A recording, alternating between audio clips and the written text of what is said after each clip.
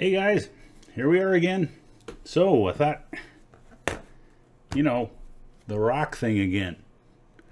So looking at rocks and looking at gold and thinking in terms of what happens when rivers happen, it is important to understand a concept called a streamline. It's a big phrase. It's a simple term meaning the path that water takes in a given flow pattern. And I'll get into that in a minute. But I thought it was kind of interesting last night, got quite a response from you guys about fault lines. Well, let's follow that up with what happens with the water flow. So looking at water flow, one of the important things we need to know is how does a stream drive gold into what's called a gold lead or a gold path or a gold streak, or also known as a pay streak. So one of the things that goes on there is a thing called a streamline. And so tonight we're going to talk about that a bit and reflect on the impact on your search for gold. Put my rock away. So let's make sure we got everybody on board and that we're getting through and transmitting to our Facebook check here. We're live now and there's 8 of you already. 2 comments and a partridge in a pear tree. I hear my own sound, so I'm good. Bob Sheasley, hey, how you doing? And William Nobby from, he doesn't say. Howdy, Jess. Howdy, William. So we're good to go. I'm going to turn down the volume on this thing. We now got 14 people. See, we're climbing fast. I've noticed we're starting to get more people watching, especially as we're starting to do more diverse things that relate to how to find gold. And we got more cooking, a whole lot more. So for now, let's talk about streamlines and gold leads and how that affects your gold prospecting. So tonight, we're bringing this whole thing to you with gold and water as the theme. And so, of course, 2020 is the report that talks about how water flow affects gold and its motion. It's one piece of it. There's more. But and we'll be talking about a more detailed piece tonight. But that covers a generic picture of where gold gets driven by water and what it is that goes on, so you get gold vision, the 2020 concept. So check it out. It's a cheap intro report, so you can look it up and see what it has to offer for you in the respect of understanding water flow and gold and the path it takes. So let's go back and look at streamlines and gold leads. So when we're looking at our sluice box, we're seeing the path that goes through and how water and the flow basically drops the material out as it goes through the sluice box. And you can see that going through this from the beginning to end. You kind of see the water flow here, the way it blurs this fog of mud and dirt. And then that distributes itself down. And notice the particles as they distribute, including big ones, which kind of get stuck. Okay, that's because of velocity changes. So what's happening here is the water velocity is the driving factor in moving objects in a stream or a streamline. And so what I'm going to talk about right now is a narrow view of what goes on there. And I have a picture that I'd like to share with you. It's kind of cool. Something I ran into, and you can look up this article too while you're at it on Wikipedia. Now let's pop the picture open.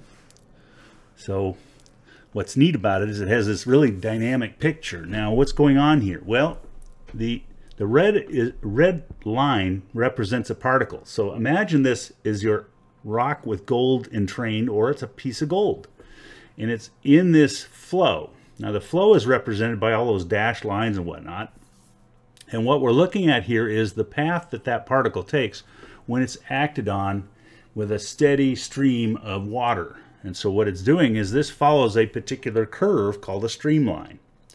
The streamline defines the actual trajectory. Think of it as, well, like in rockets or rock throwing or football. When an object is thrown, gravity in that case takes effect. In this case, water flow takes effect and puts a force on that object and changes it over time. It's steering it along this streamline, the water flow is, and that is where the gold is going to go. It's not going to go in a straight line. It's not going to go straight down. It's not going to go straight back. It's not going to go out of the water. It's following where the water moves it. And this picture depicts that simple movement, and you begin to see that with a continuous flow, the gold particle doesn't follow a straight line at all. It follows this curve. Now there's another line that basically follows what would be if there were a particle released at any point along this, like in the case of mud coming off of this object. Those particles would follow this blue line, which is called a streak line. Essentially, they're going to follow a more linear kind of picture that goes along with the flow more straightforward. The other one is the streamline. It's the line that this thing is going to flow along. So it's a family of curves that are instantaneously, that is, at any instant in time, they're tangent to the water flow. Okay, so what have a tangent to the velocity vector. Okay, so they basically go in the same direction as the fastest part of that part of the flow. So you notice when you have eddies, the thing changes direction. That's because the velocity changes. When that velocity changes, that direction that it's going to flow in changes along with it, kind of like a fish, or kind of like you know, dropping a stick in the stream, and you watch where your bobber, and you watch where that bobber flows. It's going to flow into this area, being driven by the fastest flow first to the slowest flow last. And that's the important thing to recognize here. The path that it takes, or the path line, is a product of that velocity. Okay, and so this is a little more complex concept here. Three-dimensionally, you can have these streamlines stretch out in 3D. So the picture shown above is a simple two-dimensional picture, but in 3D is really what's going on in a stream. And so you have to kind of start visualizing that when something goes in, the thing that moves it directs it one direction, but as that changes speed up and down the column or side to side in the stream, your object, your gold, is going to be deposited or going to move through that. Now remember, if it's in a flood flow, it's following a lot of mud and gravel, kind of like a giant cement mixer, so it doesn't get a chance to go right to the bottom. It can't. It would have to go through rocks to do that. So what it does is it bounces around between the different rocks and between all the mud and finds its way down there on average. So it's following a statistically driven particle flow that follows these streamlines. That's the velocity driven aspect. So all I'm trying to show you here is it's the speed that drives your gold. Keep that in mind. You'll see that come into play later. I'm not going to talk about it tonight, but later when we talk about gold traps and we talk about various things having to do with speed drops, gold drops. But for right now, I just want to kind of hitch on this topic of speed and streamlines, because once you begin to visualize how a streamline works, and one real simple way that's shown right here is get some water, flowing water, and drop in a little ball of mud or a little bit of dirt. Just release it at one point and watch where the dirt flows. Watch what happens, where it swirls, where it goes. It's going to go in the direction of the fastest flow. So you keep your eye on that. We talked about a method the other day talking about attaching a lead weight to a float and letting that go down that same flow. It's the same concept. We're just looking at the streamlines and how to visualize them. So in this case, we would be visualizing the three-dimensional flow by releasing some dirt or something at the level where we want to, kind of care about, and see what happens, see where the stuff goes. You can't really release anything like dyes or inks. That's for scientists who do research on ecology. And you wouldn't want to anyway, because it just attracts too much attention. But you can release all the dirt you want as long as it's, from within the river.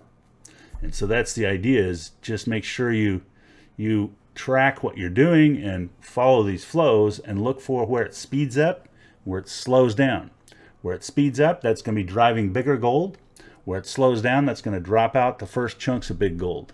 And if it slows down a lot, like into a little tiny eddy, that's where the finest stuff will settle the most. It'll all tend to get driven into that little pocket where it's constantly in agitation, and then finally settles as the river goes down from flood. And so that's kind of tonight's topic. Let me make sure I didn't lose you all in this process of understanding water flow, streamlines, and gold leads. Like I said, a gold lead is simply the line that the gold stacks up in, where there's a high probability of finding gold along that line. It doesn't mean there's a line of gold. It doesn't mean that there's a constant pile of gold. It means that that's the point where you have the most gold stacked up along that line. Okay, and that is what drives it, is this streamline. It's kind of all tied together. That's hey Jess, Queensland, Australia, great, welcome. Byron Brown, I'm here. Peter, we got another person, Queensland, Australia, great. So Brooke Edwards is watching, and we have a cast of people here right now. So if there are any questions with regard to this is kind of a complicated thought, and so I don't want to go too deep into it right now. I could easily get into calculus and a bunch of stuff that'll just, that's not what we're talking about here. We're talking about what that means. What it means is the water speed drives the gold. What you can do with it, or why you want to know it, is that will determine where the gold is going to land when it goes down, and what kinds of things you're looking for, like speed reducers, okay, or speed increasers, or blockages in the flow that cause streamlines to bend. Streamlines aren't necessarily lines. They can bend around corners based on that velocity. So if there's an object in the flow and it slows the flow down or causes it to turn a corner, when it does that, it will change its velocity, and that will tend to, if it slows it, drop gold. If it speeds it, pull gold out, send it downstream further. It's that simple a principle, but the streamline is the thing that drives it. The difficulty is a lot of people think it's that's too hard a concept to understand. Not really. Talk to any fisherman. When you talk to them how to run the spinners and how to handle fly lines and so forth in turbulent waters where you're getting a lot of mixing going on, they can give you an intuit onto the streamlines that are involved there. Just ask them where their lure is going to go. It's going to follow the streamlines. Okay? So go fishing, guys. Go fishing. Bob Sheasley, thanks again. You're welcome. So that's kind of the quick tip for the night. I just wanted to talk on streamlines a little bit and get into this concept and show you that cool little picture. You might want to look at the article. Don't let it blow you away, the one I just brought up on streamlines. It's here on Wikipedia, and it's simply called Streamlines, Streak Lines, and Path Lines. And it kind of gives you the gist of what's going on. There's some fancy words in here, such as velocity vector field. Velocity is just simply the speed. The vector field is the direction in which that speed applies. And so what you're looking at here, there you go. What you're looking at here is these little arrows show you the length equals the speed, and the orientation is the direction. What happens when something impinges on water or causes it to be redirected is the arrows change. They either get longer or shorter, and they change their direction. And they don't change, like 45 degrees. They change in a curve that gently follows one of these streamlines. So that's it in a nutshell. Velocity. And velocity is a race car going around your stream. No, I don't think so. So that's it for tonight. Quick tip. Just jump in there and talk about it a bit. We will be hitting this from time to time because it drives gold and is so crucial to understand and get a feel for as you're looking for gold. It should not snow you, so do not be intimidated by what you just learned. Instead, if you know the why gold moves, you'll know where the gold will go. And that's why we teach you what we do, so that we can help you find more gold. That's why we're here. Again, like I said earlier, the sponsorship tonight is 2020. sourdoughminer.com/2020. It's the report regarding water flow and gold and where gold moves to. So check it out, take a look, and let me know what you think. So that's it for tonight. Good prospecting and good night. See you tomorrow. Catch you then. Bye-bye.